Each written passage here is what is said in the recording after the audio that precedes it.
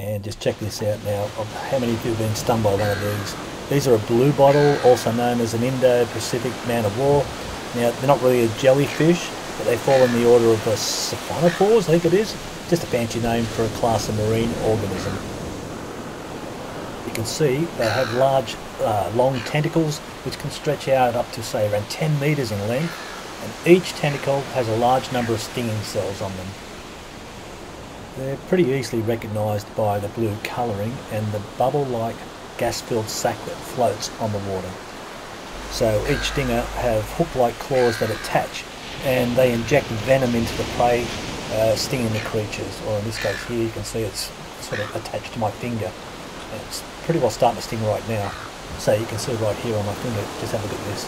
So it's hit onto my finger, the hooks have grabbed onto my finger, and it's injecting the venom into me, so to speak. Now, over the years I've been stung by these quite a number of times, so I don't really feel the pain as much as what I used to in the early days.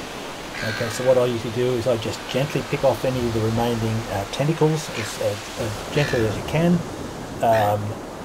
You can rinse them with, say, fresh water, but if you can get some hot water, submerge the sting in hot water up to 15-20 minutes, that's going to help. Method, does it help? Not too sure. But that's the quickest and easiest way to try and get rid of the sting. And I would recommend in serious cases to seek medical attention.